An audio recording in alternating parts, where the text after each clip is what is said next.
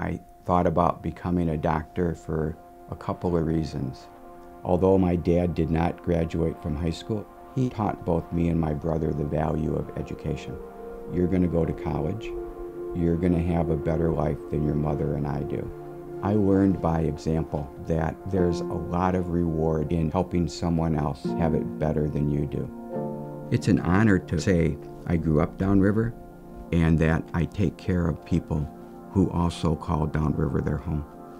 What I love most about being a doctor is knowing that you made a difference in someone's life and that they had enough confidence and respect for you that they've given you the privilege of doing that. Dr. Lemanski has a lot of really key critical roles as a part of Henry Ford Wyandotte. When he walks into the room, he has a very warm, calming effect. One of the major things that he will stand out for is being able to integrate Riverside into Wyandotte, really forming Henry Ford Wyandotte Hospital. One of the critical things that he'll always get, credit and be reminded for is having our teaching hospital status be what it is. He has a good sense of humor.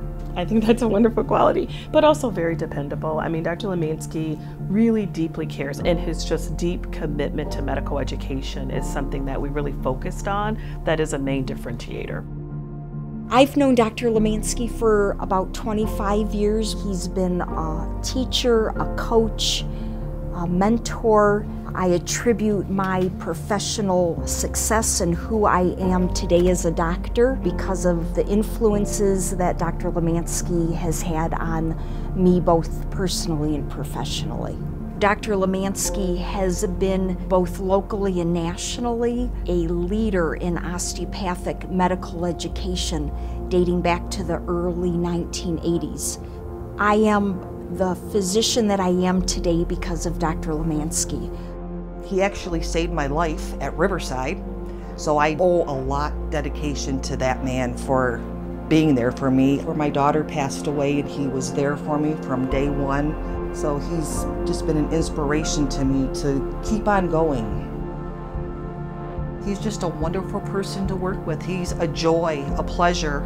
He's a mentor. I've known Dr. Lemanski for over 25 years. I worked at Riverside Osteopathic Hospital with him, and he was my boss. He's just very down to earth, asking you the right questions, and he makes you feel like you're very important no matter what the issue is. You can just see he loves being a doctor. He's got that twinkle in his eye, and he's very, very good at it, but you can tell that that's his love. He loves being a physician. I'm Dr. Lemanski's daughter.